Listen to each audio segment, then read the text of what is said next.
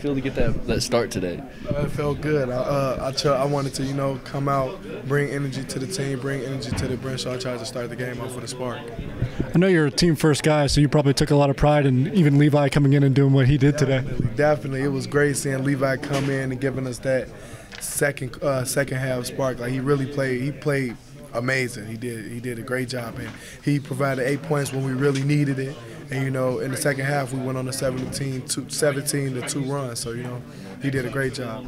What's Cartier Jada kind of do for you guys? Because it seemed like you're a different team with him on the ball today.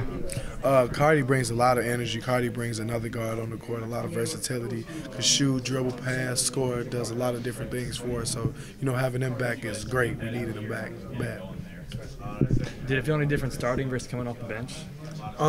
Just the first 4 minutes, of course, are a little bit tougher, because you're fresh out of warm-ups. But it's the same objective when you get in the game: is play hard and try to defend. What were the nerves like? The nerves were great. I was perfectly fine. I was ready to win a basketball game.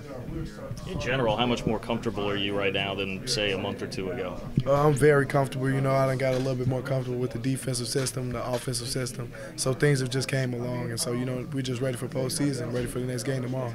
How tough was it to stay the course when you weren't playing much and things were kind of tough there throughout the year? It was definitely tough. You have a lot of ups and downs, a lot of different thoughts, that go through your head. But Coach Weber and the coaching staff just ensured me to just stick to the process, and grind it out. And everything's coming, working out so far. Really great game for X. What did you think of how he played today? X played great. He was frustrated in the first half. Coaches talked to him. I got a chance to sit next to him on the bench. I said, bro, you got this. Do you?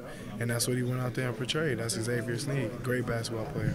How crazy or how pumped up did you get for moments like the sequence where it ended up with a alley-oop to Mike McGurl? It was amazing. I always, give Mike a hard time, telling him he doesn't duck the ball. And he went upstairs and got that oop. That was nice, So I was real excited for him.